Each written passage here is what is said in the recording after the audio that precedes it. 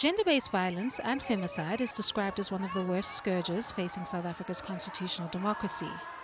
According to the Commission for Gender Equality's 2024 Index Report, South Africa recorded 2,407 cases of femicide in 2017, with 1,033 of these being intimate partner femicide. In 2018, the Palm Ridge mother's life changed for good when another domestic violence incident rocked their home and ended with the death of her partner. Center for Applied Legal Studies, Head of Gender Justice, Dr. Sheena Swemmer, elaborates. On that day, there had already been violence against the individual, the Palm Ridge mother, by her partner.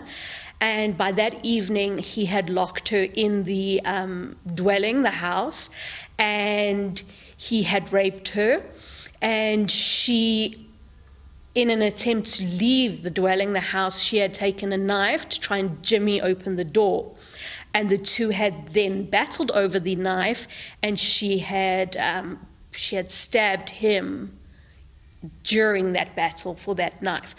The Palm Ridge mother was arrested and has been in jail ever since being convicted and subsequently sentenced to 10 years imprisonment from that fateful night. It is Cowell's contention that the magistrate did not give enough weight to the Palm Ridge mother's personal circumstances in sentencing her to 10 years imprisonment. Our argument is that the court failed to consider the overwhelming evidence of domestic violence in this whole incident and the previous history of domestic violence.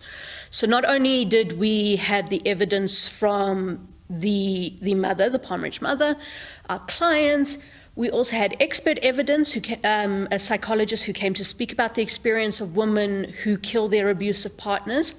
We also had affidavits from family members and neighbors who attested to her experience of domestic violence, prolonged, severe domestic violence.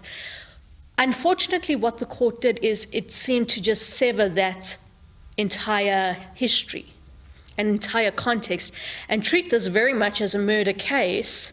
In addition to this appeal, what will follow is a constitutional challenge, which, if successful, will pave the way to make it mandatory for presiding officers to consider a history of abuse when determining these kinds of cases. We want there to be a mandatory, so we want the judiciary to be forced, mandated to consider a history of domestic violence in their sentencing. The appeal in this significant matter, which still has years ahead of it till it reaches the doors of the Constitutional Court, was postponed in the Palm Ridge Magistrates Court to December. Kani Mapanga, SABC News, Johannesburg.